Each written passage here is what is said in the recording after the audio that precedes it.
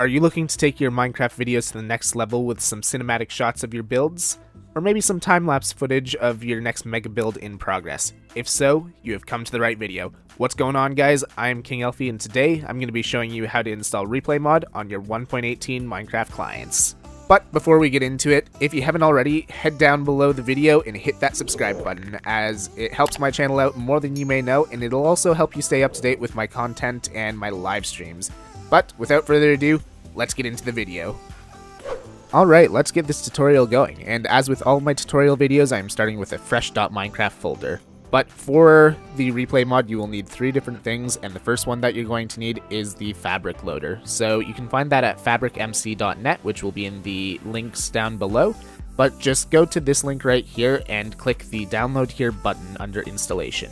It'll bring you to this page right here, which has a few different buttons, but the only one you need to worry about is download universal jar. So click on that and it'll download this guy right here. After it's finished downloading, all you have to do is open the jar, so click on it, and it will open this guy right here. So as long as you're installing it for the latest version of Minecraft, you don't actually have to do anything on here. If you're installing it for a previous version, just choose the version of Minecraft from the list here and hit install. It'll do all the work for you, and then just hit OK, and Fabric MC is downloaded. You can verify that by opening up your Minecraft launcher, and if you see Fabric Loader 1.18.1 down here as an option, then it has been successfully installed. Once you have Fabric installed, you can move on to the next stage of getting Replay working, which is actually getting the Replay mod itself. So head to Replay Mod's website, which will be, once again, linked in the description down below, and it'll bring you to their main page here. So from here, you just hit the Download Now button, and it'll bring you to the links page. Just find whichever version of Minecraft you're looking for, in our case 1.18.1, and hit the big download button on the side. After a few seconds, it'll start the download, and that'll show up on your bar down here below, or if you're using a different browser, in your downloads folder. Once the mod is finished downloading, you're going to hit the Windows button and R, which will bring up the Run menu right here, and you're going to type in %appdata%, which is going to bring you to your roaming folder, which opened up on my second monitor, annoyingly enough.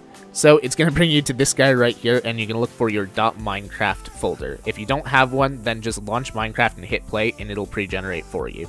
So open that guy up right there, and you're going to look for the mods folder. If you've pre-generated your Minecraft folder and you've never used mods before, it's not going to appear, so just hit new and new folder and create a mods folder.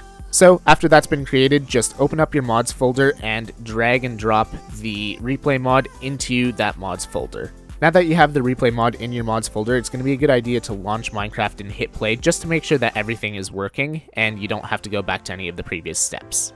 But assuming that everything is worked up until this point, when it does load, you should see a indicator that Fabric is loaded down in the bottom corner here, and you should also, beside the Minecraft Realms icon, see this replay viewer icon right here, which if you click on it, gives you all of your replay options that you'll need for when you're using the mod, but we'll get into all of those in a later video. Now, there's still one more step we need to take in order to make sure your replay mod works, because right now if you were to try and render a video, you would get this error message right here. Replay mod requires Ffmpeg in order to convert the replay file to an MP4 file or an MOV file or whatever you're going to use. So we still got to get that done. Now, in order to get Ffmpeg, you're going to need to head back to your browser and head to Ffmpeg's website, which will once again be linked in the description down below. And one thing I'd like to address right off the bat, in other videos that I've made for Replay Mod, people have expressed concerns about Ffmpeg. I would like to assure you that Ffmpeg is completely safe. It is used in all Linux distributions for video conversion, and also if you're ever concerned about a website, then head to this little lock in the top corner if you're using Chrome, and just verify that the website is certified. If it is, then you don't have anything to worry about for the most part. But in order to download Ffmpeg, head to their website, hit this big download button on the side here, and if you're using Windows like I am, then hover over Windows to get the Windows builds for Ffmpeg, and just head to this first link here. It's going to bring you to this website right here, which has all the download links for Ffmpeg. So scroll down to the release builds section and then just choose Ffmpeg Release Essential. You can get the full build if you'd like, but you don't necessarily need it, and I would suggest going with the .zip file, as all Windows computers can open a .zip file, whereas a 7-zip file, you're going to need 7-zip or WinRAR or something to open it. So click on this guy right here and it's going to start the download. After it's finished downloading, what you're going to want to do is head to your File Explorer and head to this PC. You're going to want to head to your C drive now and open up Program Files 86. From here, you're going to want to extract the contents of this folder to your Program Files 86, however you'd like to do that.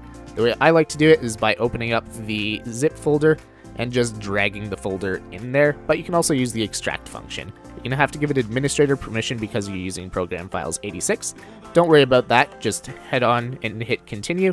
After you've extracted your Ffmpeg folder to Program Files 86, this is going to be important. Rename the folder to just Ffmpeg, otherwise you're going to have issues later on in the process. So just Ffmpeg is fine for now.